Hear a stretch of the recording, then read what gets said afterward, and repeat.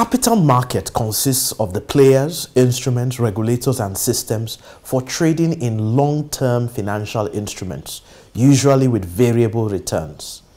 Instruments in the capital market include bonds, equities, derivatives, and mutual funds that invest in a basket of such capital market instruments.